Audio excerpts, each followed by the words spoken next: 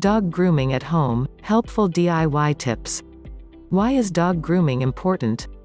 Dog grooming keeps your dog comfortable by managing their coat, as well as keeping their eyes, ears and teeth clean. Plus, an at-home grooming routine will make trips to the grooming salon less stressful and frequent. Last but not least, regular home grooming will spare your floor and furniture from excess fluff and doggy smells. Here are 7 DIY home dog grooming tips that will keep things smooth and stress-free for your pooch. 1. Get the right dog grooming tools. Speak with your vet or a professional dog groomer about your dog's coat and breed. They will be able to suggest the right brush length and texture. For example, dogs with thick fur, such as a golden retriever or border collie, may need a metal pin brush. Whereas dogs with short fur, such as a Jack Russell, may suit a shedding brush. When it comes to grooming, don't use human equipment such as toothbrushes, human shampoo, scissors and cotton buds. Instead, invest in dog-specific products. And lastly, if you use clippers for nails or fur, make sure they are professional grade and kept in good condition. Throw out dull or rust clippers to avoid any accidents and keep the grooming process safe. 2. Create a relaxed environment for dog grooming. A dog can always pick up on our nervous energy, and grooming is no exception. As such, take your time and don't rush the grooming process. Be confident and calm and your dog will be much more at ease. Avoid cramming everything into one session, as this can be really overwhelming for a dog. Instead, break grooming up into smaller sessions. Starting small is a good way to get your dog used to their grooming routine. Make a nice ritual for your dog by choosing a quiet location, such as your bathroom or a well-lit room in the house with a non-slip floor. And of course, use warm water and don't let your dog get either too cold or hot.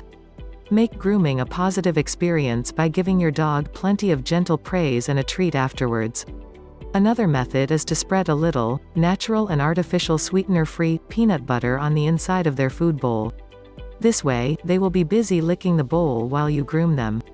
3. Prioritize brushing. Regular brushing is the best way to keep your dog clean and your floor fluff-free.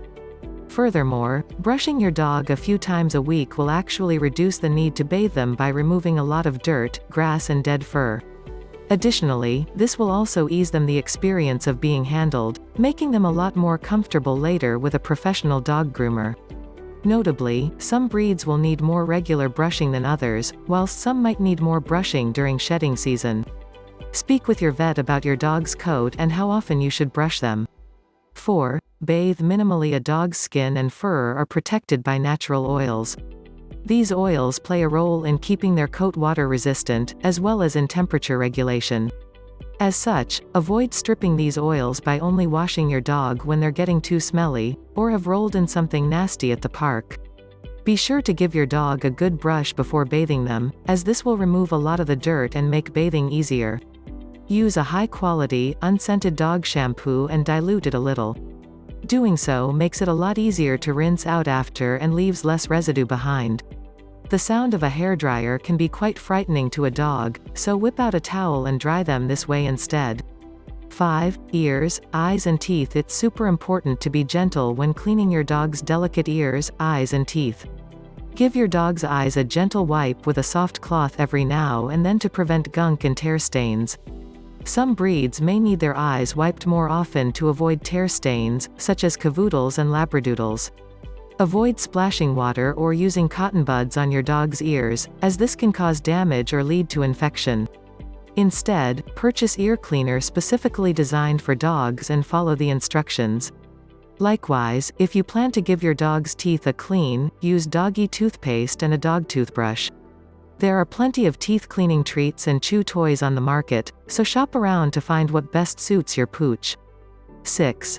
Be observant. Grooming is a great opportunity to get familiar with your dog's skin and fur, so you can spot anything unusual. Give your dog a good check using your hands and eyes. Keep a lookout for irregularities on their skin or pests such as fleas. If you notice any sore spots, lumps, smells or discharge from the skin, ears or eyes, give your vet a call. They can look closer and advise if your dog needs treatment. 7. Leave tricky bits to the dog grooming experts. Some grooming techniques, such as fur trimming, shaving and nail clipping, shouldn't be tried at home without knowing exactly what you're doing. The risk of injury is high, and you can unintentionally traumatize your dog, making it much harder for them to be handled in the future. Instead, contact a professional dog groomer or enroll in a short dog grooming course to learn how to do these trickier techniques. Doing so will avoid injuring your dog and will give you the confidence to know you are doing it the right way. If you can't get to a groomer and your dog's fur is getting out of control around its eyes, ears or paws, be very slow and careful. Only trim these areas when your dog is relaxed and lying down, and when their fur is dry. Only use the very tips of the clippers to avoid hurting your dog if they suddenly move. And, as we've said, preferably leave this step to the professionals. Many of our pet sitters offer dog grooming services. Next time you make a booking with a pet sitter, ask if they can continue your dog's usual grooming routine while you are away.